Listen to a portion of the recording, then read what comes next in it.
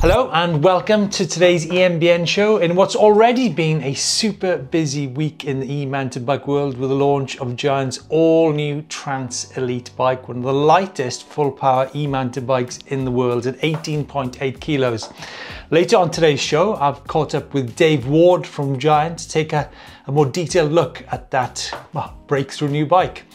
But first of all, some equally interesting news. Yes, first bit of news this week, folks, is, and I'm kicking myself for this, is the new classified, or rather not new, classified Powershift hub. This is a 2-speed rear hub, which was actually introduced to me by former World Masters downhill champion Peter Wiltshire, who was out in Dubai a few weeks ago. Now, I think this really does have a place in the e-mountain bike world. It's a 2-speed rear hub, like I mentioned, and doesn't mean to say it's a 2-geared rear hub. It means you can change the ratio of your cassette. Now, we've already talked about the possibility of having 2-speed motors on e-mountain bikes, but I think this is definitely a step in the right direction for a number of reasons. I think the first of those is the fact that e-mountain bikes, when you're tackling technical climbs, the possibility for cross-shifting or cross-chaining, should I say, on a bike is ever present.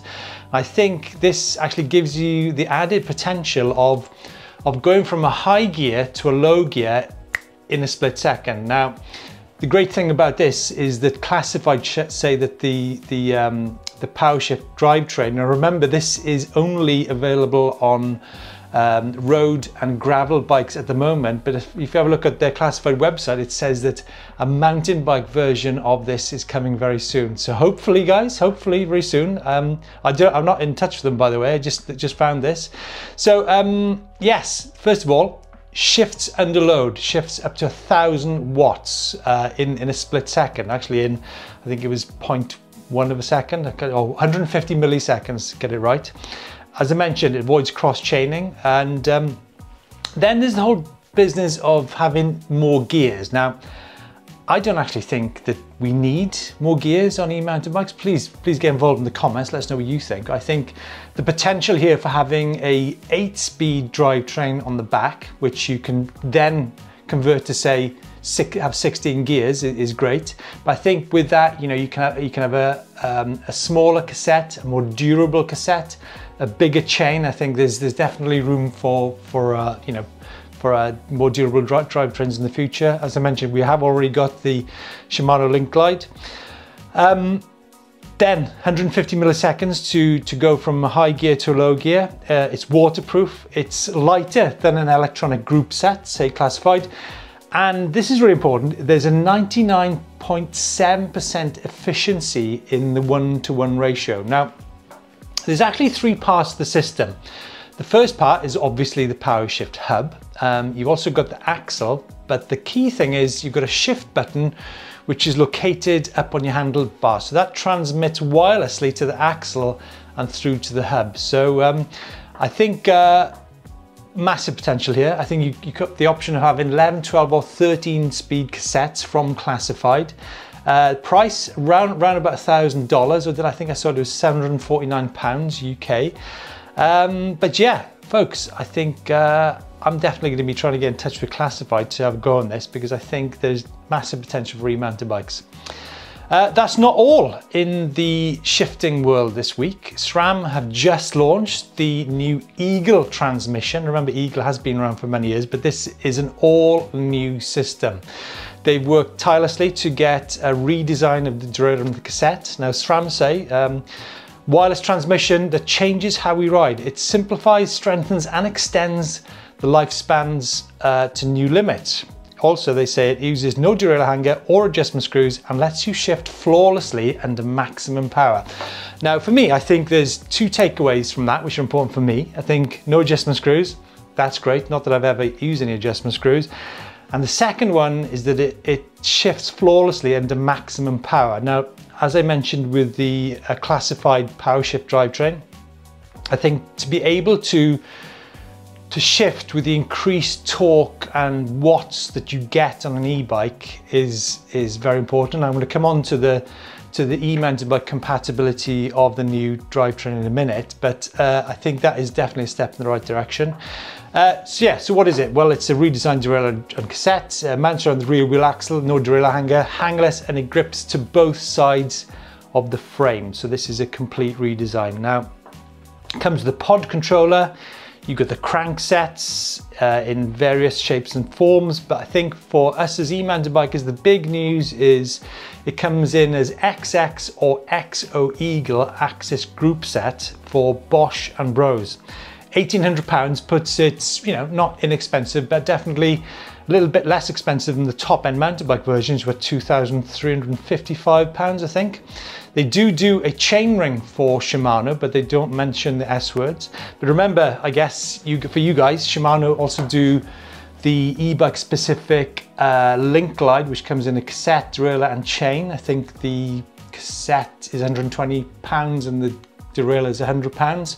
And also you've got the Di2 auto shift and free shift technology there as well. So I think e-mountain bikers, this is great news. And also, actually, one more piece of news this week. Cane Creek, of course, they've just launched the new electric wings eMTB cranks. Now, these are made of titanium, so they got all the weight savings of carbon and the durability of aluminium. I don't know about you guys, but I definitely think that cranks get added abuse on an e-mountain bike with technical climbs and descents, and of course, with the more riding that we do on our bike. So I think this is good news. I do love titanium. I love the feel of it. These electric wings are available for Bosch, Yamaha, Bros, Fazua, TQ, Bafang, Specialized Motors. So that ensures great compatibility across e-mountain bike models. Like I said, 3D printed titanium. Not cheap, $1,299, and they're going to be available from mid-March in 165mm, so say the guys at Cane Creek. Okay guys, let's turn our attention back to that new Giant Trans Elite bike, which was launched yesterday. 18.8 kilos, 400 watt-hour battery, 150, 140, 29-inch wheels, super slimline frame, and of course the potential for e-mountain bikers to have two bikes in one. So this is what me and Dave chatted about earlier in the week. Dave, thanks for joining us. Super exciting news, I think, in the e-mountain bike world with the launch of the new Giant Trans Advanced Elite. As Giant say, the lightest full power e-mountain bike in the world. It's pretty big statement, right? Yeah, absolutely. It's been a long time coming. We've known about it for quite a long time, so we're really keen to start talking about it. Yeah, I find it very difficult talking to you guys who've obviously, when you guys are already working on the new thing. Just to talk this for you, I guess, is old news. But yeah, like I said, for the e-mountain bike world, it is new news and big news, I think. So let's talk about, I think, possibly the main part about the bike. Not only is it 18.8 kilos, super lightweight, 140, 150 travel, but that whole possibility for an e-mountain biker to have two bikes in one, or possibly more than two bikes in one, right? Absolutely, yeah. So this is our entry into the lighter weight e-trail bike market, but we wanted to do it with a bit of a twist. And something we hear from a lot of our dealers and consumers, and when we're at demos, is that the lightweight bikes that are on the market are great, but because they have a comparatively lower fixed amount of travel, they're great if you're riding on your own. But if you're trying to ride with mates or a group that have got a full fat bike, you're going to struggle. So we wanted to take a slightly different approach to it. And so what we've done is we're using a full power motor. We're using our maximum output Sync Drive Pro 2 motor, which will give up to 85 Newton meters of torque. But the beauty of this is the rider can choose how much torque that they want in each of the different assistance levels.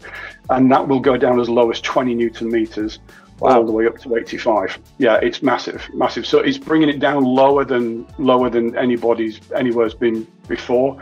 But it's that adjustability, and there's other parameters you can adjust as well, which you can really personalize this bike to be exactly what you need it to be. I suppose there's an element that the rider could actually find the settings or not settings, or find the kind of power, torque levels, peak power from other motor brands, and sort of I'm guessing you could have presets to emulate that, could you? Yeah, I mean, there's out of the box we set the bike has 5 ride modes, just like all of our e-bikes have 5 ride modes, and you can personalize them anyway, or you can run them as stock. But you can very easily go into the ride control app, and on each of the different modes, you can now pick the assistance level from as low as 50% all the way up to 400%. The torque setting, as I said, from as low as 20 all the way up to 85 Newton meters. And then you can also adjust what we're calling launch control, which is kind of like throttle response on a car, which basically controls how quickly that torque comes in. So, because on that motor stat, it comes in really quick. It comes in like 0.19 of a second. It's really quick, which is great, but it doesn't suit every terrain, doesn't suit everybody's riding style. So you've now got 7 different levels, and you can delay that by up to half a second. So you've really got a hell of a lot of adjustments that you can make. And the big thing is, like I said, you can adjust all of these parameters in each of the 5 different modes. So as you're riding around, you can flick through the 5 modes, and you can effectively have 5 different personalities, 5 different setups of bike. I guess one question maybe some people might be asking is, you've got a 400 watt-hour battery there, and potentially an 85 Newton meter motor. I guess there's an element that the rider does need to acknowledge that the range will be less in the full power mode, right? Absolutely, yeah, absolutely, yeah. So it's as standard, it's a 400 watt-hour battery, and it's also the only 400 watt-hour battery in the bike trade which you can get 85 Newton meters out of. So which is quite a big thing. So it's a brand new battery cell that Panasonic have developed exclusively for us. It's got a very catchy name of the 22700 cell. And that's unique to us. And like I say, it's the only 400 battery out there which you can pull, which will actually power a motor to 85 Newton meters. So yeah, you've got that comparatively smaller main battery in the down tube. In the next couple of months or so, you'll be able to add a 200 watt-hour range extender. All right. In a bottle type cage onto the down tube. I didn't know that. Oh yeah. So you'll have up to 600, and the bottle cage range extender uses exactly the same cell technology as the main battery, and those new cells are good for up to 2,300 charging cycles. Right. So okay. which is big numbers. But on a single charge, yeah, you got up to 600 watt hours with the range extender. Playing with the assistance level from 50 to 400, and playing with the torque level, and also playing with that throttle response in the launch control. Each of those will independently and combined have an effect on the range. So if you've got a really big day out, come down on the assistance levels, come down on the torque, come down on the throttle response, that will give you massive range figures, and the app will tell you live what that range is going to be. Or if you've got a mad couple of hours after work and you just want to rinse it, just crank everything up to 11. I think maybe for the guys watching, they might be thinking there's a lot of Giant news at the moment. Obviously, we had the Trans Advanced Limited a few weeks ago. Only 500 or 507 made. 507. Yeah, you guys had the new stance bike, which I want to talk about a little bit as well, and of course the new this new Elite. There's a lot going on with Giant at the minute, Dave. Well, it's actually bigger than that as well, because Giant's sister brand Liv also has the Embolden, which is the sister bike to the Stance. And at the same time as we're launching the new Trans Elite, the bike that we've been talking about, Liv's also launching its own version, which is the Intrigue, sharing all of the same technology. Yeah. So I just want to, sometimes the viewers talk about, some of these bikes being sort of super expensive. The Stance bikes are really competitively priced, aren't they? Have you got the price? Can you give us a rough idea of the prices in the UK at least? Or something UK prices on the stand start at 3,499, and on this new Elite bike, they're starting at 5,499. So you can get you can get the Elite with the same motor and battery. Yes. Yeah. Wow, crikey! So, the bike you've ridden is carbon front triangle, carbon swing arm. So the bike at £5,500 is exactly the same front triangle, exactly the same motor, switch gear, battery. The only physical difference really is it's an aluminium swing arm as opposed to a carbon swing arm. So, but everything from a tech point of view and a geometry point of view and the geometry adjustment, it's all exactly the same. I can imagine you selling a few of those, Dave. Yeah, that's the plan. I mean, yeah, that's good money for a bike, which I'm guessing what's it going to be like, maybe 1.5 kilos, 2 kilos heavier? Not much really, right?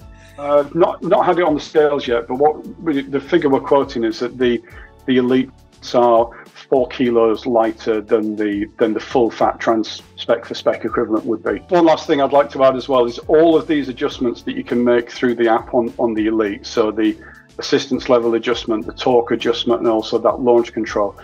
That adjustment can also be done onto any existing bike and any future bike that has the Sync Drive Pro 2 motor on it. So which includes that limited bike that you've already ridden.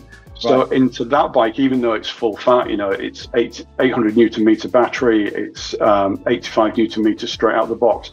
Even with that bike, you could go into the app and make the adjustments as well. So if you wanted to, increase the range by dropping the assistance level, dropping the torque, if you didn't like how quickly the torque comes in, then you can pare that back as well. So that's all available to everybody that's got that Pro 2 motor on the bike already.